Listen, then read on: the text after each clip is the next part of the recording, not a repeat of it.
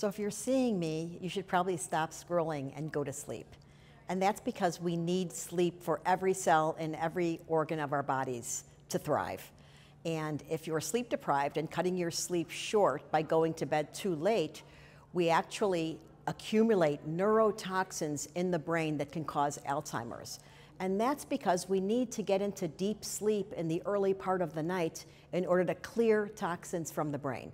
And this is one of many reasons why we need to sleep 7 to 9 hours every night. It's so important to protect our sleep and make sure we're setting a regular bedtime and a regular wake-up time. For many of us, we need a 30-minute sleep ritual, just a wind down time with the lights dim so that light is not stimulating our brains to stay awake.